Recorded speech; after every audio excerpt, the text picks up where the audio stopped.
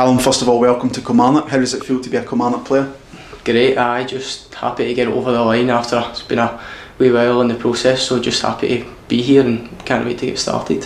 What can the Kilmarnock fans watching from the stands expect to see when they watch you play?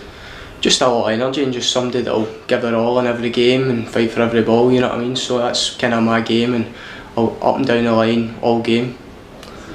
So you started your youth career with Celtic and you were at Alloa last season.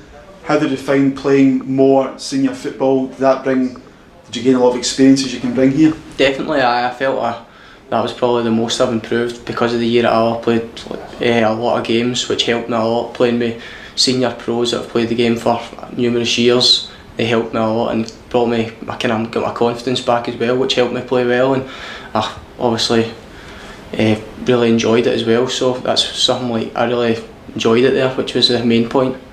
What would you like to gain from your time at Kilmarnock? Just more experience as well, or more games, want to play games. You know, it's a top league now, so obviously it's a big step up, but I feel I'm more than capable of making the step up.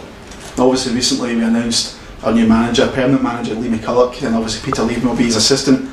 Were both of them a major factor in you deciding to arrive here at Rugby Park? Yeah, most definitely, yeah. The fact that they're willing to play young players, you know what I mean, is what I'm looking for in my stage of kind of development, so that was definitely a big factor.